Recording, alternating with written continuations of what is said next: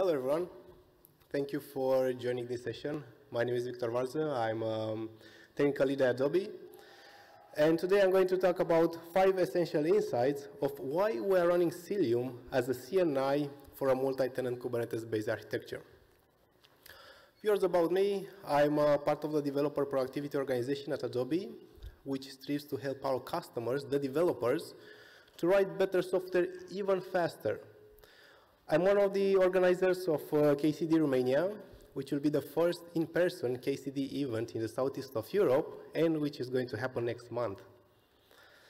At Adobe, developers run their applications on a runtime platform named Ethos, which is a multi-tenant Kubernetes-based platform. In terms of scalability, the platform operates at 3 main cloud providers and hosts more than 1 million pods, which are running in 42,000 Kubernetes namespaces which are owned by application development teams. The multi-tenancy approach at Adobe is very simple. We are using multi-tenancy architecture as a way to share multiple physical clusters with multiple teams from different organizations and different projects. And we rely on Kubernetes namespaces and a couple of Kubernetes primitives in order to provide a minimum isolation within the cluster. For this, we are using the concept of namespace profile template, which is made of few Kubernetes objects, such as Kubernetes namespace, role binding, quota, limit range, network policies, and Cilium network policies. And the reason that we are using Cilium network policies is because by default we need some DNS-based policies and other layer 7 policies. But let's see why we choose Cilium as a CNI for this multi-tenant platform. We are running millions of pods, and every time there is an issue with an application, the first thing that is blamed by the tenants is networking. Yes, but it's always the networking? For the most cases, no. From my experience doing on-call on the platform, when someone has an application issue like network latency, it's actually because of the CPU throttling. But you must have a reliable CNI because networking is one of the most important aspects of running applications on Kubernetes. We can build the best app in the world with the best features, but if it's not connected to the internet, it doesn't exist. When any team is onboarded to Ethos platform, they often ask, hey guys, we need to handle million or billion of requests. Is your networking fast enough?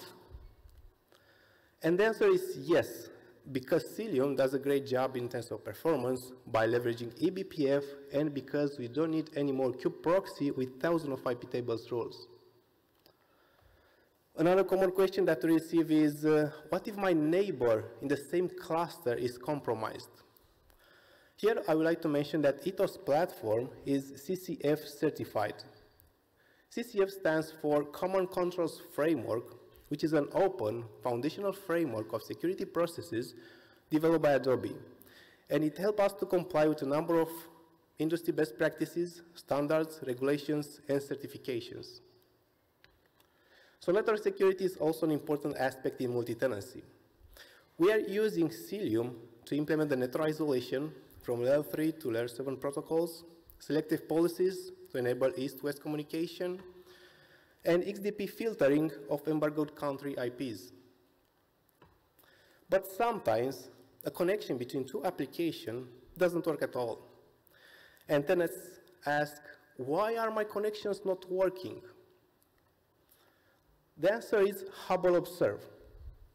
Hubble is a great observability tool for debugging your application's networking.